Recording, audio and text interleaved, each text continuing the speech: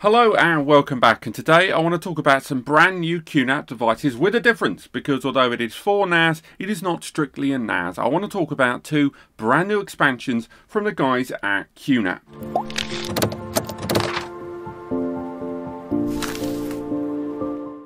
Now, for those that have already owned a QNAP NAS for a number of years, be it desktop or rack mount, there's no denying it that space is finite. You get a 2 or a 4 or an 8 bay or whatever size NAS you go for, eventually you are going to start running out of space. Now, that could be for a number of reasons. Maybe the hard drives you've got or the RAID level that you've got just have reached a certain capacity limit. Maybe the way you use the device has reached a point where just capacity levels are unmanageable, and you are looking at the option of an expansion. Now, till recently, QNAP have had a few different expansion options. Originally, there was the UX series, the UX 500p and the UX 800p, and these were JBOD, just a bunch of drives solutions that allowed you to attach a bunch of other hard drives, and then the NAS would kind of absorb these new drives, which could then be used to either expand the existing RAID or to be used as a duplicate area, with the RAID being handled by the NAS. A number of years later, we saw the release of the TR series, the TR002, the TR004,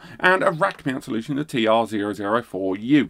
These are all RAID-enabled storage devices. These are ones that had a hardware RAID controller inside them, and these allowed the existing NAS to have its own RAID configuration and either incorporate these extra drives that were connected via USB, USB Type-C, to the original RAID storage area and expand the storage, or have them as an independent RAID area with their own RAID solution all built in with their own RAID controller, and therefore you could have synchronization or just external storage.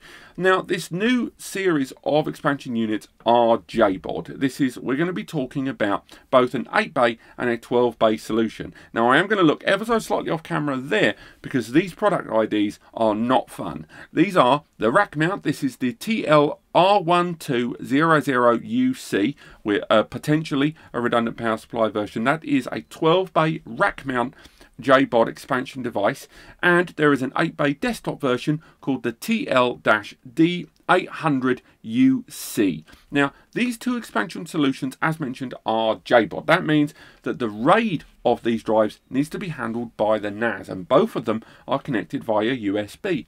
But they both use not only USB Type-C, but also USB 3.1 Gen 2. That is to say that they're both connected with that 10 gigabit Ethernet connection. Now, having an expansion device that doesn't have a RAID, on board isn't hugely surprising. Most expansion devices don't feature hardware RAID. Very small number of them actually have it. And also, hardware RAID on USB Type-C and particularly USB 3.1 Gen 2 devices, once you go beyond 2 drives and into the RAID 5 category, it's incredibly rare. There's only a few brands out there that actually have USB 3.1 Gen 2 RAID solutions. Don't believe me? Have a quick Google. See if you can find more than 5 and put it in the comments.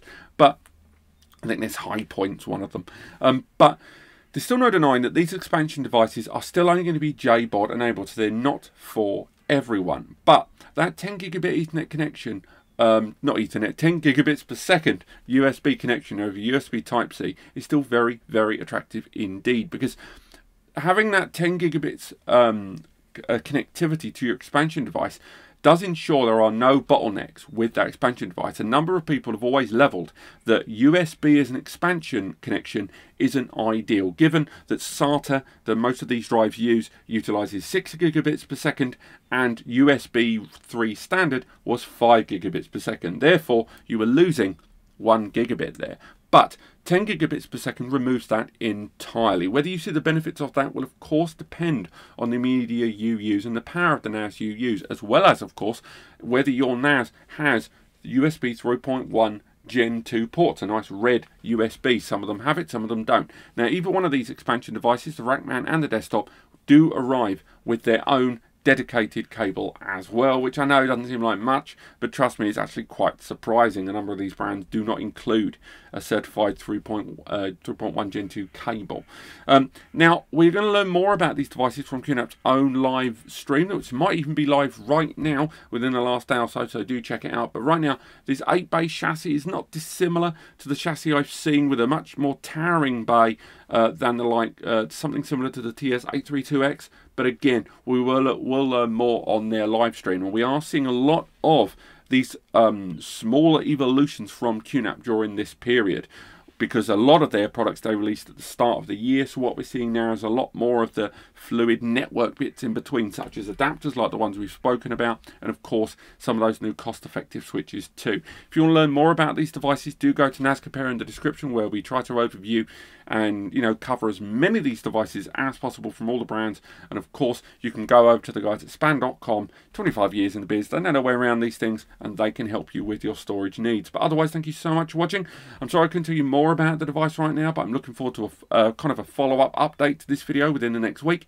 And do stay tuned in the next couple of weeks for some big news in the world of NAS that I can't tell you about right now, but I cannot wait to tell you about. But otherwise, thank you so much for watching, and I'll see you on the next video.